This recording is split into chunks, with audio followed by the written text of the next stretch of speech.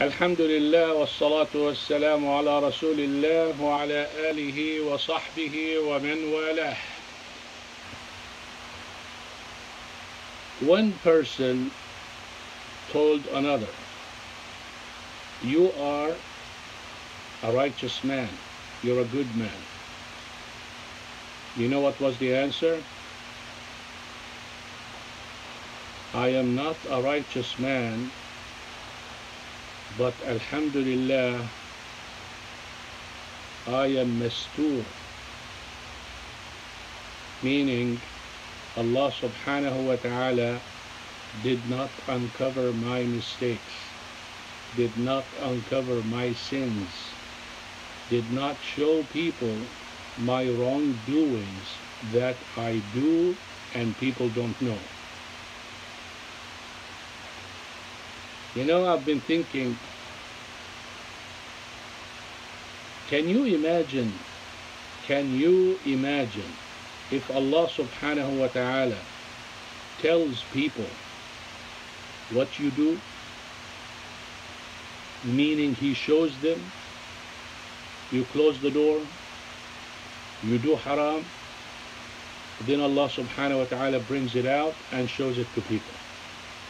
You say something, does the same thing. You think evil or you plan evil, He shows it. You cheat in the test, He shows it. You take a haram look, He shows it. Can you imagine how many of those we do? And can you imagine if that happens, what will happen?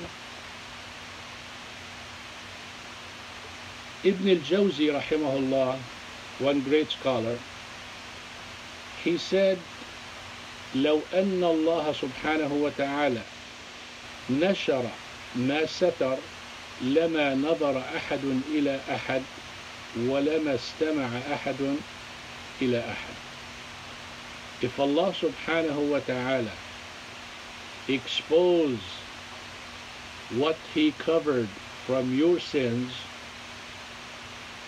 no one will talk with another, and no one would listen to one another. Because usually if they know how bad you are and how many horrible things you do, they're not going to listen to your advice, and then they're going to say, start with yourself.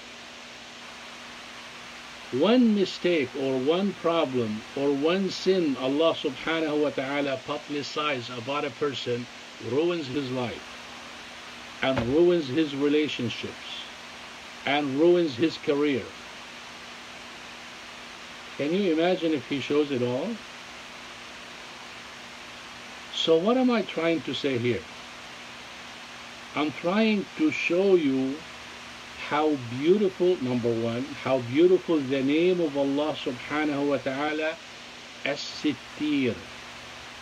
As-Sittir, مش ساتر ولا ستار. As-Sittir. Rasul sallallahu alayhi wa sallam قال إن الله حيي ستير.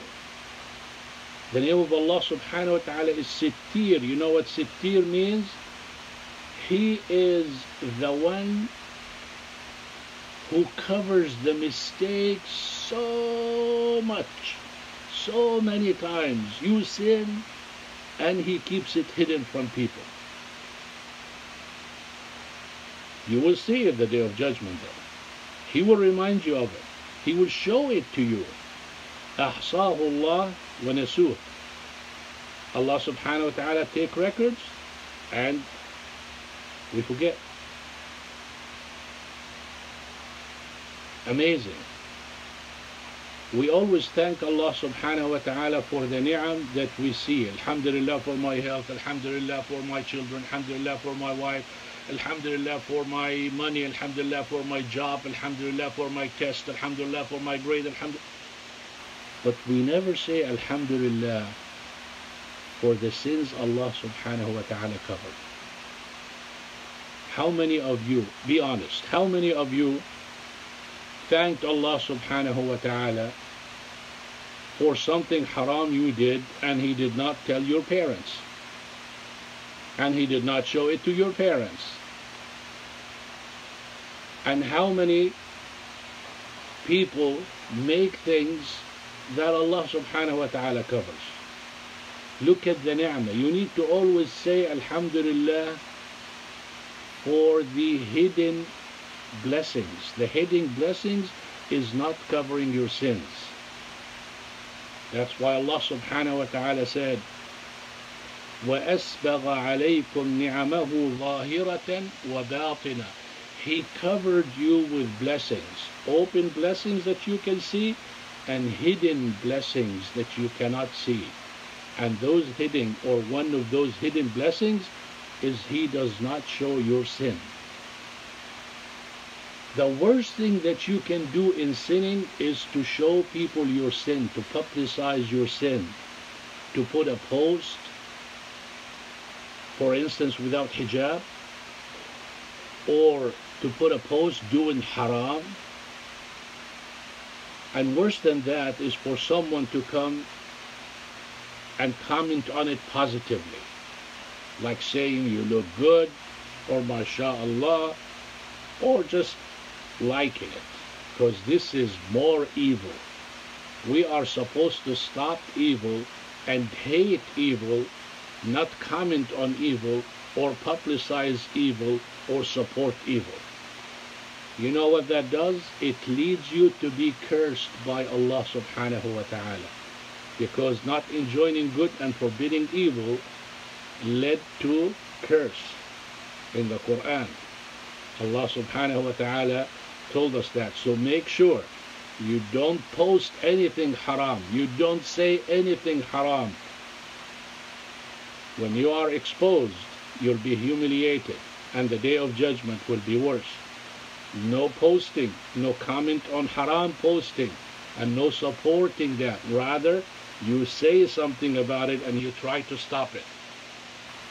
And don't ever thank Allah subhanahu wa ta'ala only for the things you see. Thank Him for the things you don't see, and always say Alhamdulillah that Allah subhanahu wa ta'ala covered my mistakes and my shortcomings and did not publicize it.